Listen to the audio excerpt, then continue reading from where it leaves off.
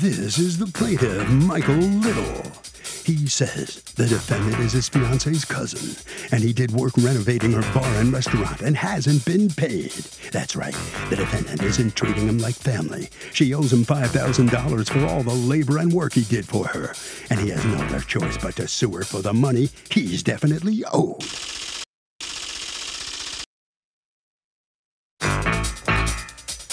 This is the defendant, Leela Johnson.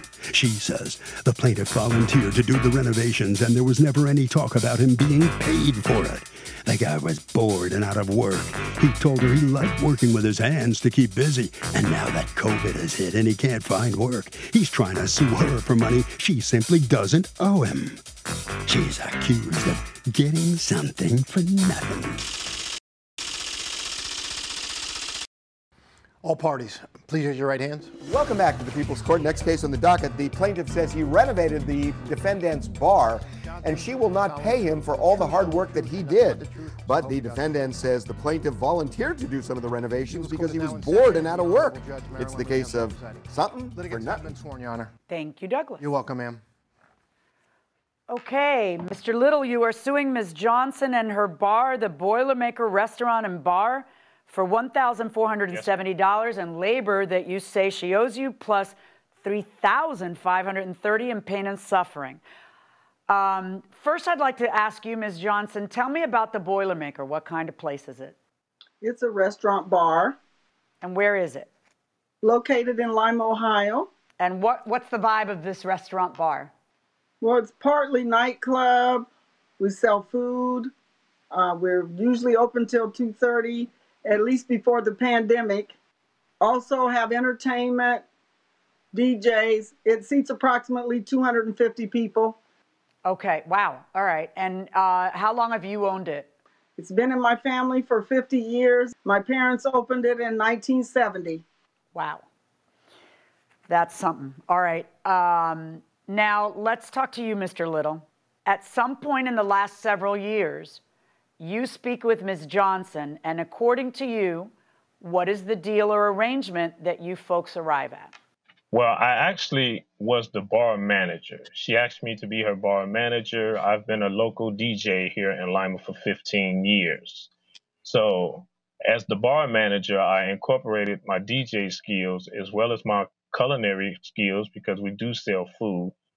And I took on the task of managing the bar. But before... And the restaurant too?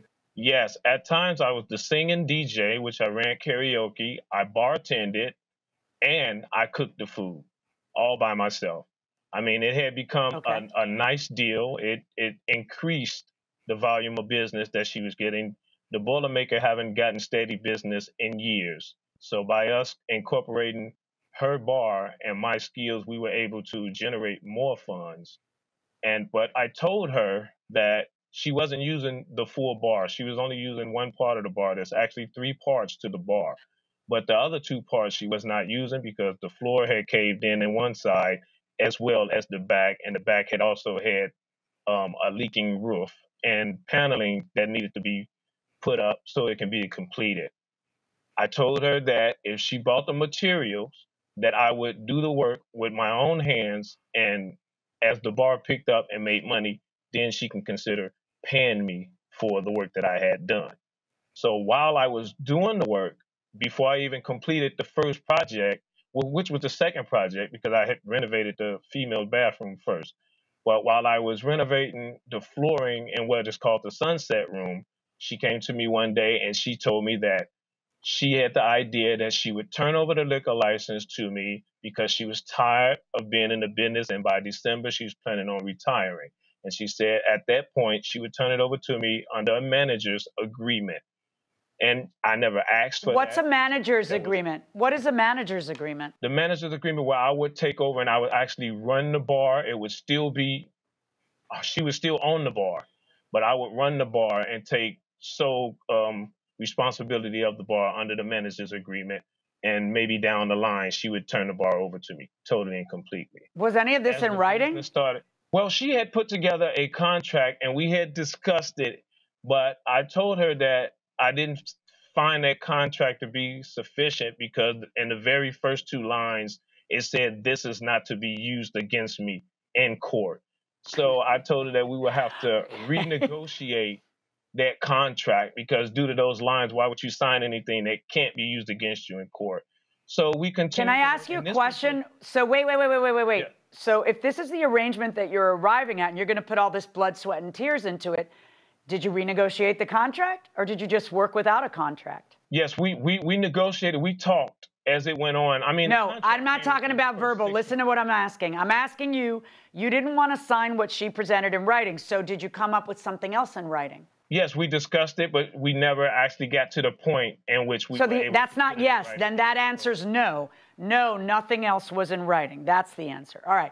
So, but you're putting your blood, sweat, and tears into it because you think one day you may end up owning it, and you're managing the place. Now, are you getting paid? Are you getting paid a salary? I know it's under the table. Are you getting paid a salary under the table? Yes, it was a percentage. It's just between us.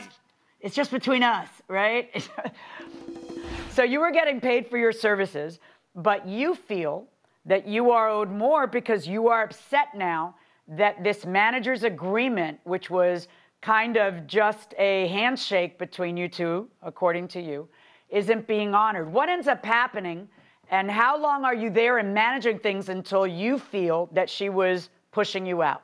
How many months were you, putting your blood, sweat, and tears into this place before she, according to you, pushed you out? A whole year. She didn't push me out until the COVID pandemic came into play. Okay. All right. So let me talk to you, Ms. Johnson. Did you have some kind of agreement with him, verbal agreement, that you may pass the business on to him at some point in order to entice him to spend a heck of a lot more time there doing things for you than he should have? No, that conversation didn't take place until that work was completely done. And it was a year prior to that he came to me and asked me to teach him how to run a bar. He asked me. Then I told him, when things started to slow down, because I told him, I said, I really don't have anything for you to do now. But when things started to slow down, I told him, do you still want to learn how to run a bar? And he said yes. We never had any conversation about that work that he did until the pandemic came on and he wasn't able to get any money. And then that's when he started saying, you got everything, I don't have anything. So we never had a conversation like what he's telling you that we had.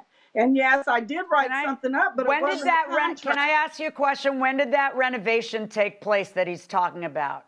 In essence, he's suing about that renovation and painting stuff. When he first came. Which is when? Approximately a year ago, March. He did do a lot of renovation, right? It wasn't a lot. What was it? Now listen, here's what he said. No, you listen. What was it? I'm sorry, stop. What was it that he did?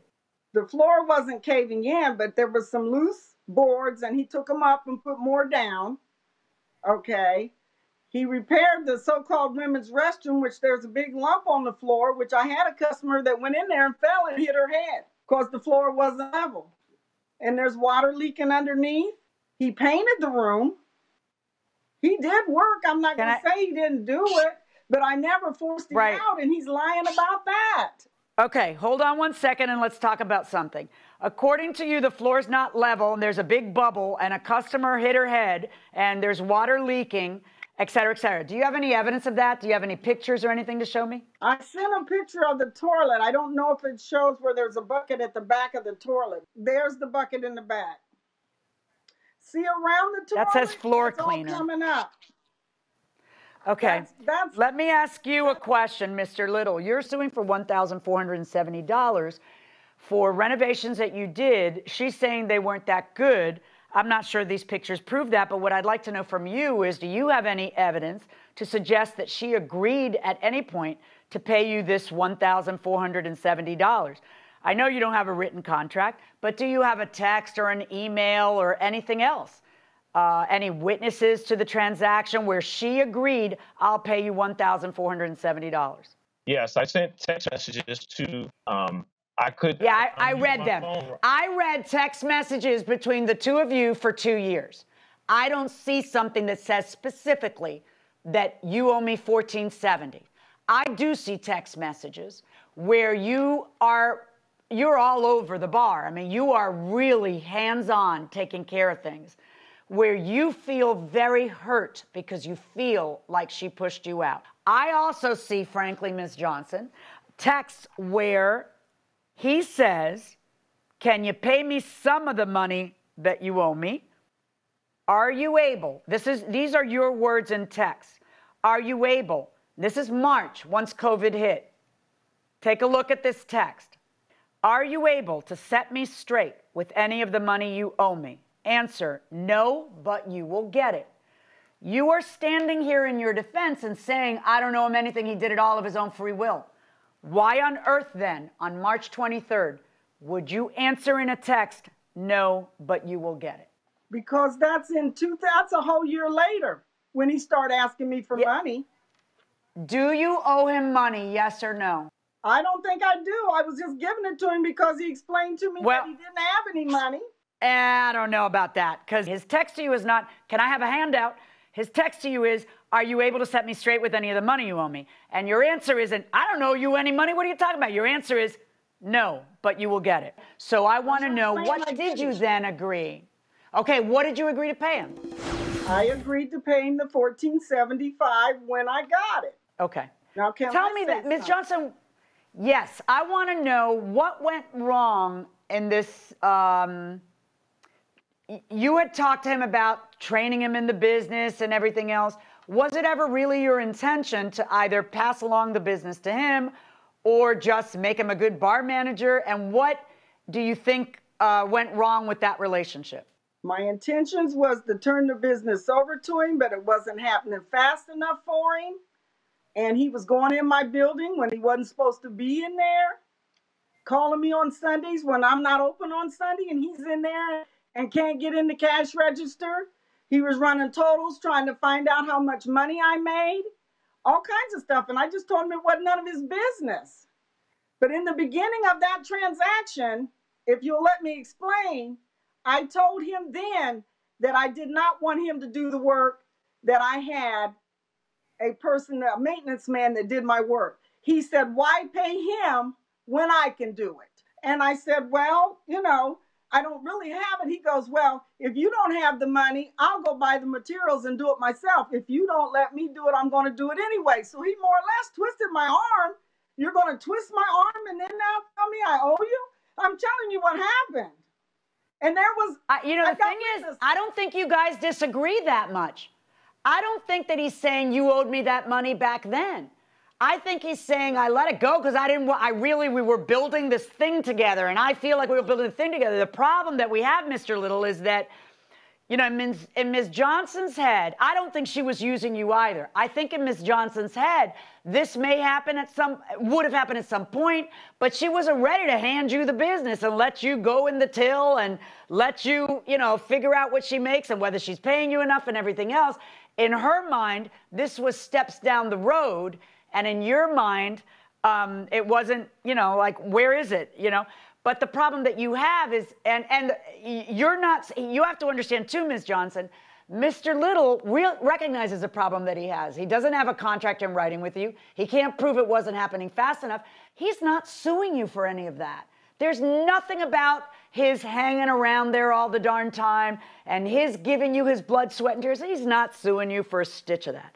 What he's suing you for is the $1,470, which you're telling me you had agreed eventually a year later to pay him. And all this money and pain and suffering. What is the pain and suffering? My pain and suffering is the fact that I was hurt because she knew I didn't have income. Now, she was still open doing carryouts. She could have let me work doing a carryout. She chose to just let me be without an income. Can I say something and comment to what he just said? Yes, go ahead. He's lying. Yes. I called him. Okay. I said, give me a week to see if the orders are going to start coming in because this is all new. I don't know how it's going to work. I said, I'll call you back in a week if I start getting orders, and then you can come and cook and I'll do the deliveries. I called him back or texted him back, whichever way it went, I can't remember. And he said, oh, no, you're going to have to pay me top dollar before I come down and do anything for you. And I said, okay. I called that a quit. And that's the reason why I did It is such a shame. I told him, I said, because Ms. Johnson and Mr. Little, it is such a shame that you two don't get along anymore. I know that your girlfriend is family. Do you guys see each other at functions, or no, you don't even see each other anymore? No. What a shame. But here's the thing, Mr. Little. You're suing for $35.30 in pain and suffering to get you to the $5,000 max. And I don't think you've described pain and suffering. I think you had a business, kind of a loose verbal business understanding with someone. And this is why loose verbal business understandings don't really work. Things should be in writing so that everybody understands their rights and obligations. So that we don't get into a situation where she thinks you're stepping all over her owner's toes and you feel that you're getting short shrift of the deal. So, but I am going to, or that's not pain and suffering. So I am going to order for judgment in your favor in the amount of the $1,470, which eventually Ms. Johnson agreed. She agreed to pay you. So my judgment is in your favor in the amount of the $1,470. Verdict for the plaintiff, and I wish you all good luck. Thank you. So the plaintiff prevails on his suit for $1,470. Ms. Johnson, number one, what do you think about the judge's verdict? You're going to have to pay him after all. What do you think about that? Well, I'm not happy about it, but it's no big deal. The thing about it is, if he'd have waited, I would have gave it to him anyway. Sounds to me like he was a pretty good employee. He was doing a lot of stuff for you, running the bar, cooking food. He was a DJ. You don't find many people do all those things, all wrapped into one, you know? He wasn't cooking. He was warming things up that I already prepared. I did all the prepping. All right. Well, I guess you're not missing him too much right now. Anyway, Mr. Little, let me ask you. Did you think hard about suing her? Did you think if you sued her, you may never get your job back? Which probably is truth. What do you think? It was a no-brainer. I mean, the job was down the drain. It is what it is. All right. Well, I hope you find another job somewhere and that things get better, okay? Good luck to you. Thank you. And with that, let us join the judges now in another session of After the Verdict. In this case, you had a lawsuit over really about $1,500, $1,470, but the plaintiff had thrown kind of a kitchen sink complaint in there, asking for pain and suffering to round it out to a really big number. Everything on oral contract, effectively, on the plaintiff's claim, that's the kind of thing that keeps small claims court judges in business. Exactly. Oral contracts. Right? Exactly. So that there can be a contest about what the actual facts are. But, you know, in the end, it all just boiled down to the repair because he knows he can't enforce anything else. Everything else was his hopes and his dreams. Right. I think he was really hurt because I think he put a lot of blood, sweat, and tears into the place with the idea that one day it would pay off. Right. And I got to say, the Boilermaker sounds like my kind of place. Yes, it does. Just the name alone. I like it. It's gritty. When I was a kid, a Boilermaker was a shot and a beer, and you could get it for under $2 in my part of the world. Of Buffalo. Exactly. So. Yeah, and you know, it's kind of. I hope that when all is said and done and this pandemic is over, that those kind of bars can come back into life. Oh, from your lips to God's ears. Because there's so many people hurting who are running them. Right. And there are so many people hurting who miss them. Right. And would like to get back to them. Amen. So if you're in that part of Ohio, please go to the Boilermaker, all right, and have some food and have a few drinks. My landlord won't fix my air conditioning, and it's a heat wave. I bought a new air conditioner. Can I deduct the cost from the rent? Great question. You are entitled to live in a place that has the utilities that you paid for. If the landlord didn't fix the air conditioning with a reasonable amount of time, there are some states where you can either fix it or buy another air conditioner and deduct the rent.